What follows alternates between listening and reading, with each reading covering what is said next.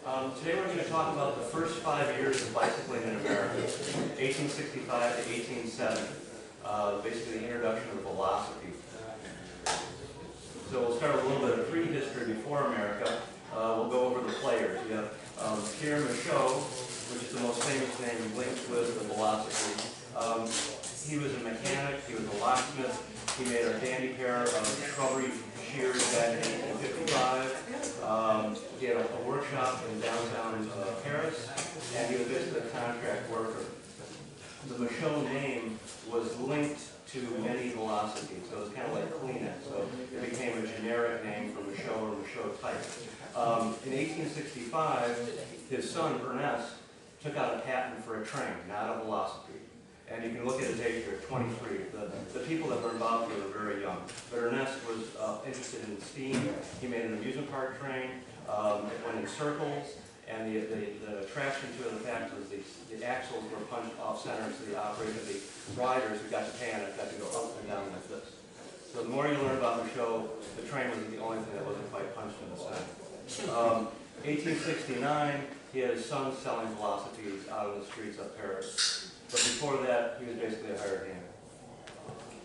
The Oliviers, Rene and Aimé, again, both young, 22 and 25. I mean, this was all developed by young people. We wish we had that kind of young people back in this hobby today. In 1865, they had been developing a velocipede, and they rode from Paris to Albion, the first road trip with the velocipedes. They got down to Lyon, they had some problems with the velocipedes they had, and they changed them over to different designs and continued to ride the rest of the way to Albion. These were the money people. These were the ones that backed Michaud. These are the ones that did some of the developed, and ultimately because of Michaud's inability to follow through and be more business-like, they took over the business under their own wings and continued with it. But these are the two here who really have the credit for putting the velocipede in the public eye and having the money to back it. By 1874, they closed their company Parisienne, which is the Michaud. They got the Michaud name, they took it back, and they turned it into Company Parisienne and distanced themselves from Michaud. And they finally, after several years of just lugging along, closed the company in 1874. Pierre Lallement, in 1863, had developed a primitive velocipede of some sort. He was working for Stroheimer in Paris as a manufacturer of toys. Basically, the horse for the cranks, the chain to the rear wheel. They may have been making a tricycle at that time, which was shown in 1862, the year prior, over in London. He came up with the idea of doing 2 wheels with cranks on the front wheel, and he practiced the art of balance and self-propulsion. So he was basically accredited with the first person to be able to do that, practicing up and down a long hallway. So he'd jump on pedal and be able to balance himself, really develop the idea of perpetual motion by pedaling. Again, very young, 22. In 1865, he jumps on a boat, comes over to America. The Oliviers take off on their ride south. He comes over to America. 1865, the Civil War just ended here. So he came over to make his fortune out of the new country. Here we have 1865 Appomattox, Lee surrenders, and Pierre Lallement goes to Ansonia, Connecticut. Small little town just above New Haven. They had machining there, and they had clockwork and foundry work. So he found work up there. He brought over from Paris the guts, the front cranks for the velocipede, and then he recreated a velocipede here in the fall. It's accredited that he was riding around in and around Ansonia. The drawings that you see here are from Pratt's book, and that was the most famous interview with Lallement regarding his events in Ansonia. There's no press that we know of at this time to back the claims from 1865 other than his own word. We jump here to 1866, and April 4th, Lallement rides his bike through the green of New Haven, and the press covers it. So this is the first documented proof that Lallement is actually riding a velocipede here in America on the green in New Haven. Less than a month later, he files for a patent. So the first bicycle patent in the world was done by Carey Williams in America in 1866. It's granted later in the year in December. But this is the press. This is 2 days before the first press that's known in France, where the Oliviers are spotted. Lyon traveling also on bicycle or velocities. Here we have November. The patent is granted. You'll see the design here. It's this classic serpent with the backbone. It's kind of a loopy thing. Kind of looks like a hobby horse, a Johnson hobby horse. You see the cranks are on the front wheel. You have weighted pedals already. You have a little ornamentation up the front for the coasting pegs are up there. And you have the saddle and the saddle spring, the classic serpent design. This is what ultimately the show was being made in Paris by the show. Designed in conjunction with Lallemand, manufactured by Michaud, paid for by the Oliviers. The following year was a big show in France, in Paris. It was the International Exhibition, which took place, it was like a World's Fair, and all through the summer, people from all over the world traveled to Paris, and the Velocipede was ridden in and around the gardens there. During that time, Michaud had a very limited production of the serpent bike. Here you have the gentleman riding the classic serpent-type bike, open head, the serpent backbone, and then over to the right here, you have the classic diagonal frame. This one is a Favre, which came in production around October or November of '67. The earlier wood one of this would have been Godot, was actually the first one that was ever put in ads or advertised. So you have the two designs basically coming out virtually at the same time. The interesting thing is the one to the right here, the Favre, everyone refers to as the Michaud type, which actually it was predated by Favre, Godot, and a number of other manufacturers long before Michaud came out with it. They were kind of late to the scene with the diagonal frame. In Chicago, Wheeler brings back one from Paris.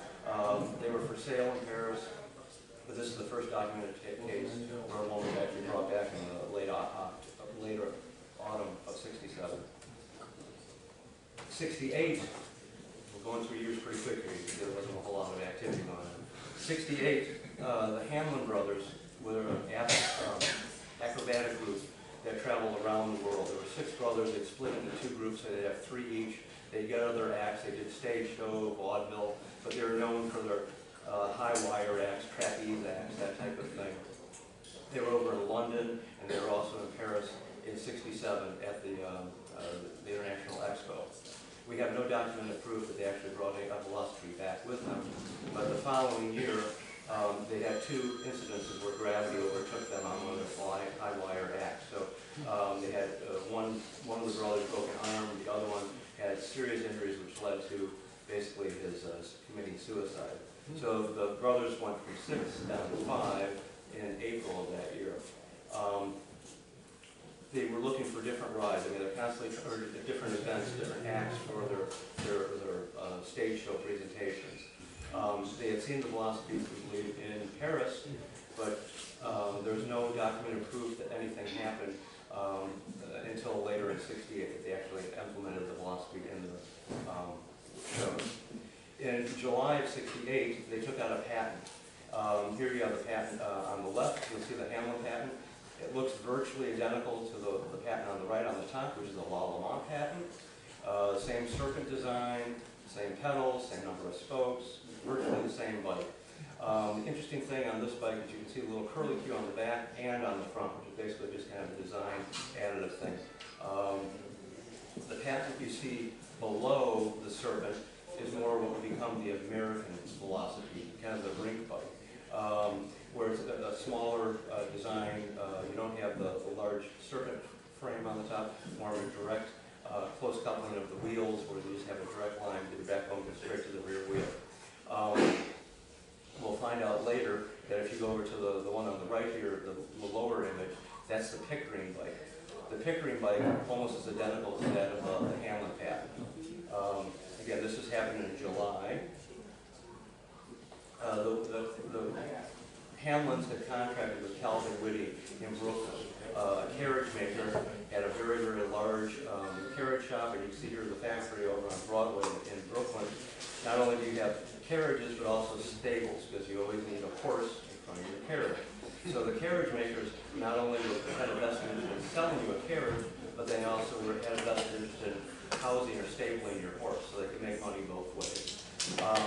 We don't know specifically why the Hamlins approached Calvin Whitty, but Calvin Whitty was approached and he started manufacturing these bikes for the Hamlins. The first bikes are the Serpents that were turned out by Whitty.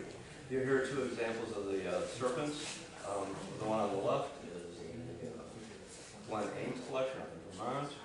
The one on the right, kindly from Glenn, in my collection. These bikes have a few shortcomings on them. As you can see, they're the basic Serpent design. And they have this funny curlicue on the front, which is very familiar to velocipedes, but then you have this lovely curlicue on the back, which would be great for impaling yourself. So it's a design that would not be practical at all for sort of riding. You also have non-adjustable cranks. So one size does not fit all, there's no adjustability at all. And the capper is the fact that the saddle does not slide. Instead of having two bolts across the saddle frame where you can go back and forth, they're drilled right into the saddle frame. So there's no adjustability. The Hamlins must have shown up, jumped on this thing, and realized its limitation. It has no adjustability. And there's great height difference in the Hamlins themselves, and for any marketability, these things would be absolutely ridiculous. So why would these two shortcomings be produced here? Probably because they were working from a drawing, not from an actual velocity. If they were working from the original patent from the Lallemont, none of these things would be evident because they had not ridden the velocity. So it wouldn't be until they actually rode the velocity that they would have the know-how and the acknowledgement that the adjustment of the crank and the adjustment on the saddle would be mandatory. In fact, when the Hamlins took out their patent, they patented the adjustable saddle and the adjustable pedals, which at that time had already been implemented over in Paris. Here we have, in July 22nd, in the Scientific American, the first large press of the Hamlins riding their type of bike. Here you have George Hamlin riding an early Hamlin type bike, again, an open head. In August, the first week of August, they went to Boston, took the bikes with them, and they implemented it into their stage show. So every night when they did their presentation, they had velocipedes up on the stage. They had to design a bike, unlike the classic diagonal Michaud or the Serpent, which would be a higher position, is they drop the bike down. So that you're physically going just in small circles on the stage. You're not going cross country. These are designed as either rink bikes or basically stage bikes. So every night they would have two shows. They were, you get 400 or 500 people new each night to see these things, and then during the day they would take them out on the green in Boston and do stage races, trying to drum up more publicity for their show that would be happening in the evening. Also when they were up in Boston, they showed the local carriage maker up there, Surgeon, and they started making velocipedes up there. Here we have kind of an interesting photo in Lauren Shields' collection. Over to the right we have two gentlemen here. First we'll start with the classic one on the left is Pierre Lallemont, riding one of his later velocipedes that he produced after he went back to Paris in 1869.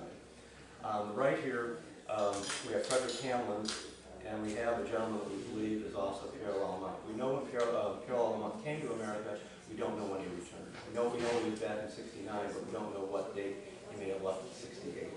So we don't know if there was some collusion between the Hamlins and Lallemont, or ultimately with Whitty regarding the acquisition of the patent or the visibility of the patent or a possible business deal between them.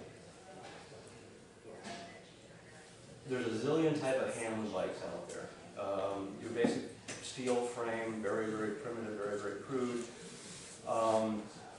There's been a zillion of them that Mike has auctioned off here.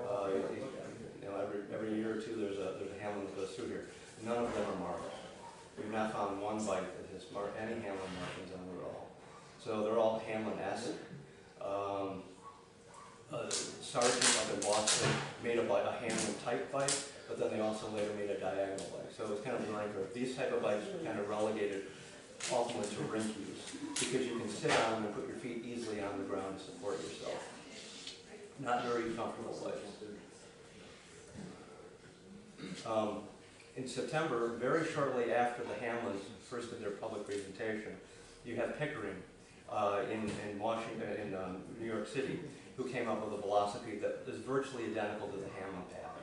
So there has to be some sort of, we suspect, collusion regarding, there may have been some, the marriage between Whitty and Hamlin's may have ended badly, because as soon as the Hamlins started getting some press, the people, the half owner in the Lallemont patent up in New Haven contacted Whitty about infringement. So there may have been some early fallout, and Pickering basically took over the design of the Hamlin type bike, the ring type bike, and came up with his bike. So it was a very fast turnover that other people were making velocipedes here in America. November 11th, you have people of society start taking note in New York at the Alphaletta Club, where they were doing inside racing of velocipedes. Here you have a beautiful belt buckle, currently in the Lawrence Shields collection, and bottom illustration of them racing around in the New York Athletic Club at the Empire Rink. Empire Rink was kind of a societal thing, and here all of a sudden the velocipedes are being shown with people the means to buy them. So it was just like the lighting of the fuse, and it spread like wildfire. Everybody needed to have a velocipede. Winter is set in. We just saw them being raced in a rink. It was a natural to think that these were rink machines. They saw them on the stage with the Hamlins. As the Hamlins went from town to town to town to town, they're constantly flying the velocipede. So they're like the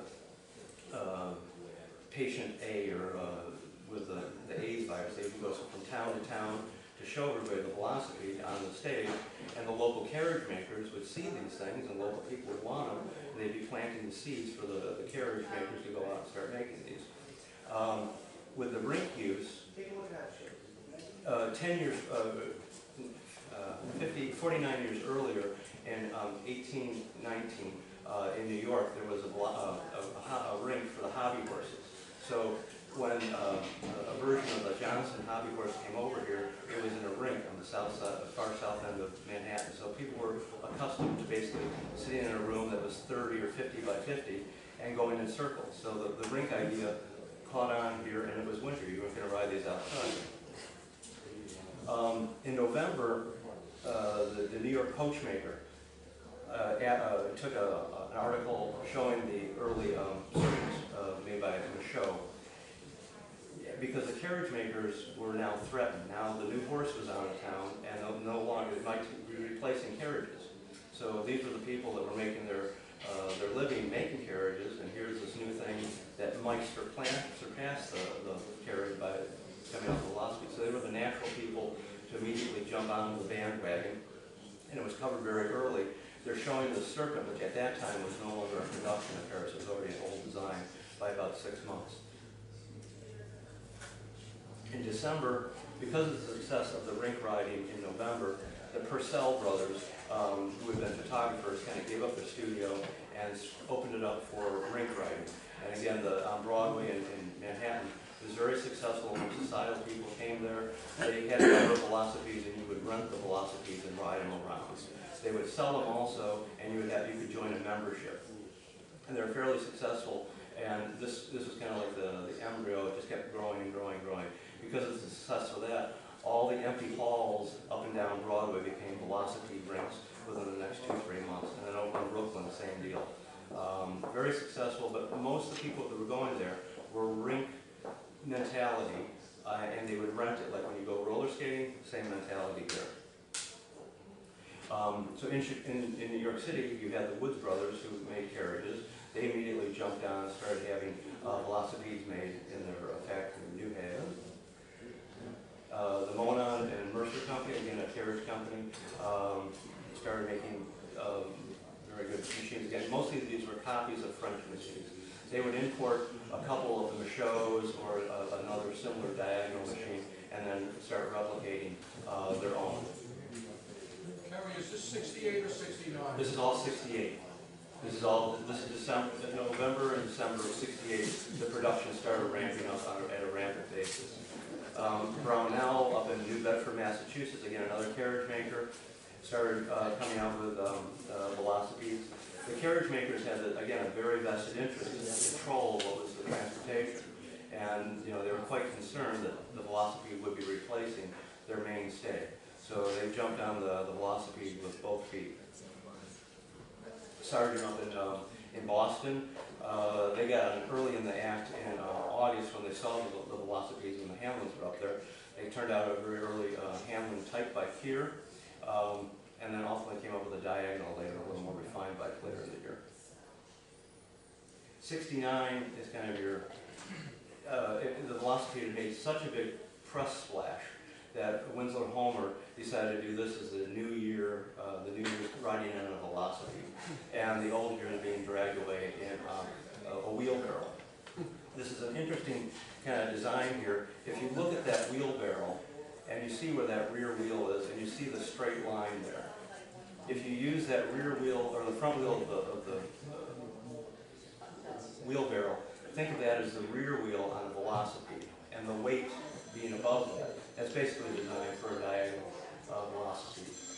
And where the man is standing, that'd be your front wheel. 66 was the introduction of roller skates in America.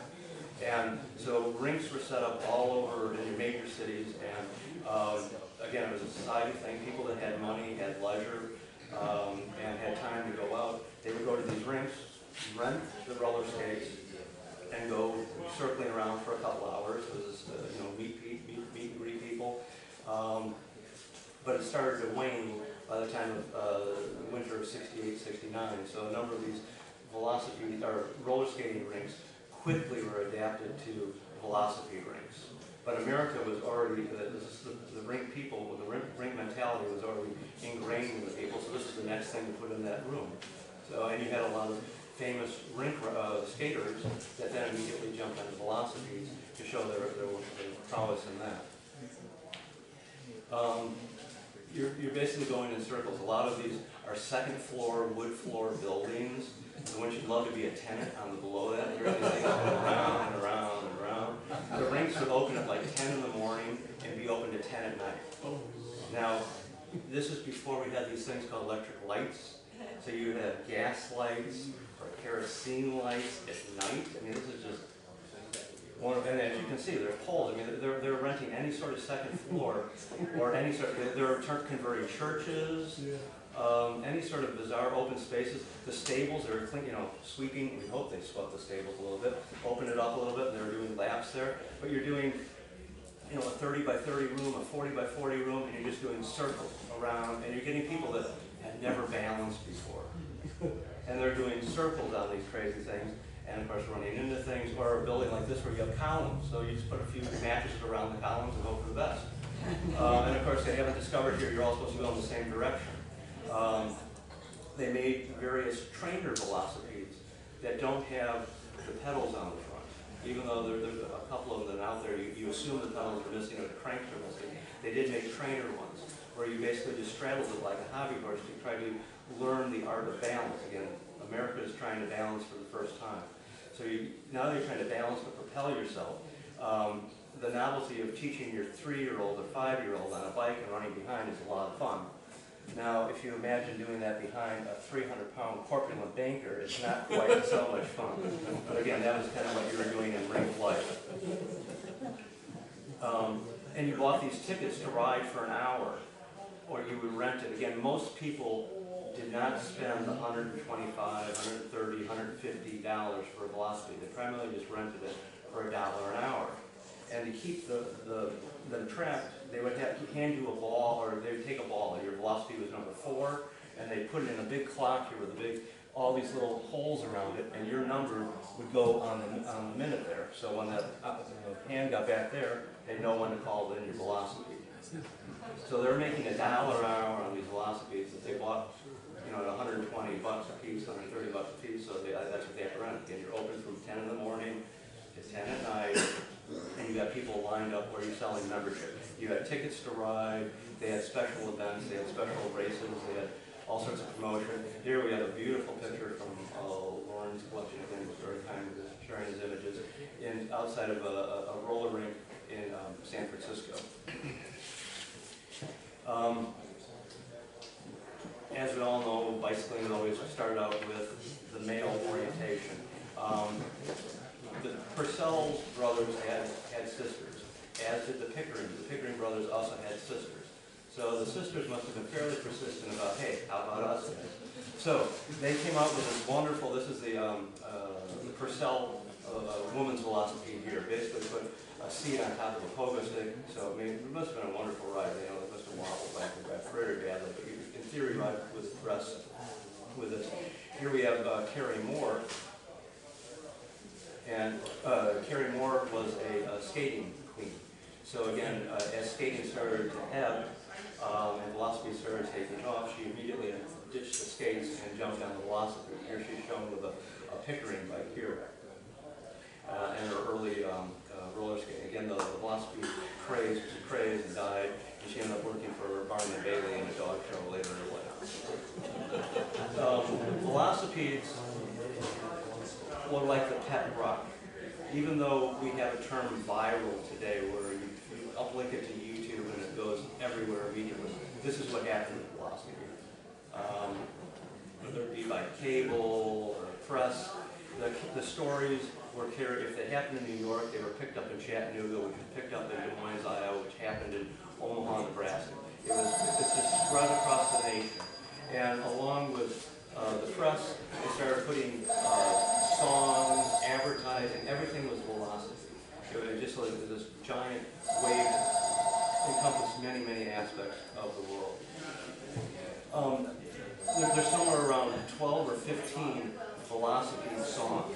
There's more songs written about velocipede than 57 Chevy. It's an incredible number that all of a sudden all these people started writing songs because of this craze. Sargent commissioned a piece, a music piece for his advertising, as did Mercer Moan. To have a song written for them.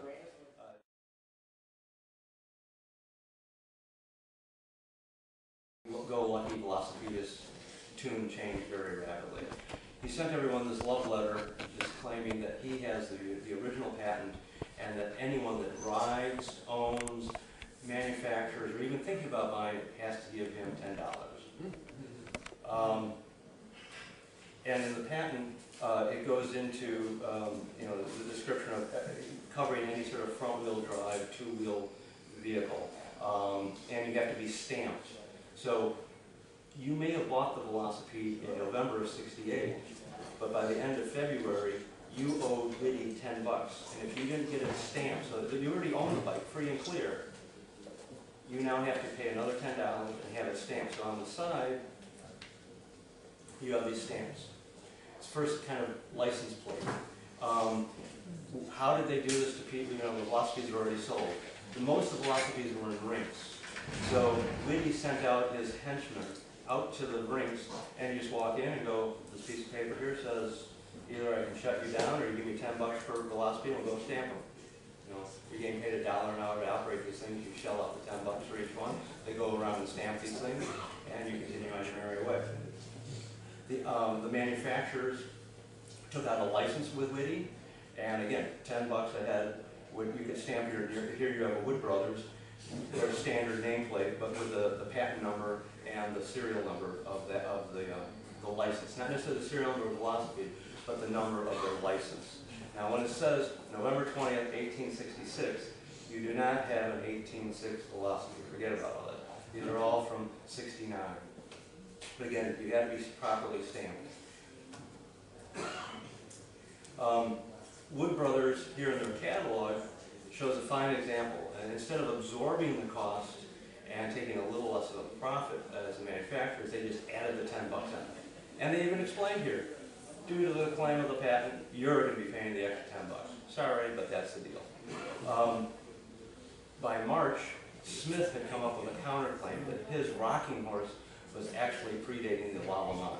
When you see the rocking horse Smith patent, it has nothing to do with velocity, but it was enough to stir the muddy waters for a while. Ultimately, Liddy and Smith made a deal together and pooled the patents, but for a while there it was head-to-head. April Goddard up in Boston, a writer, publishes a book. So here you have an example of the first velocipede book in America. Ultimately, the only velocipede book in America because this is just about when things started going south. When they imagined these velocipedes were going to go out on the streets, America had spent all its money in railroads. 1863, we started the Transcontinental Railroad, and our government was more than generous trying to get our vast country connected by the rail. You really can't make any money by putting roads in, but by rail, you know, all our politicians have vested interest, imagine that back then, in the railroads. So all the money was being stocked up into the railroads to do the Transcontinental Railroad. The few smooth roads in the country were in congested areas in the big cities, and they certainly didn't want to have velocipedes take it over. So the politicians were quick to ban any sort of smooth. You couldn't ride them on the sidewalks. Any of the Nicholson block streets, they kind of prohibited. Ultimately, Brooklyn outlawed velocipedes being ridden during the daylight. The end of April here, everyone again anticipated taking the bikes out. They were going to be racing. In the rinks, they had been doing racing inside, but oh, we're going to go outside. Everyone, the horse races were very successful. So they go out to Union Racetrack in Brooklyn in the end of April. And here they're doing miles in 6 minutes. 5:57 is the fastest. I mean, it's terrible. These are mud-drenched tracks. The velocipedes are sinking in sand and mud. It was a disaster. It was an embarrassment. So they were going to have more races, but they just withdrew because of the conditions. And the roads really were not that much better. So the whole wonderful fad of velocipedes started falling apart when the reality of outdoor riding was not there. The roads were just not there. At the end of April, the Hamlins had a steam-powered velocipede. Here we have the Roper steam velocipede. He had a steam buggy. He had a steam velocipede. Again, it just turned into a Barnum and Bailey type event. Used in their traveling shows. Not practical at all on the roads that we had here in America. May 4th, interest changed from velocipedes to baseball, and the first professional game was played here in Ohio. And May 10th, the Transcontinental Railroad was completed in 1869. So again, the wind was taken entirely out of the sale of velocipede. They were not really useful on the roads at the time. Rink life, the novelty of going around in circles was gone. It was nice outside. Interest turned to baseball, other things, and the railroad was this thing. Now you travel. It was far more important than the velocipede. The velocipede was yesterday's news. As early as February, they cited that the velocipede had a limited life because it was a little bit like work after the ride on these things. And I guess lethargy was just as popular back then as it is today. But here you have a picture of a later velocipede, a Prince, designed on the Pickering style with wire spokes and metal felloes that took rubber tires.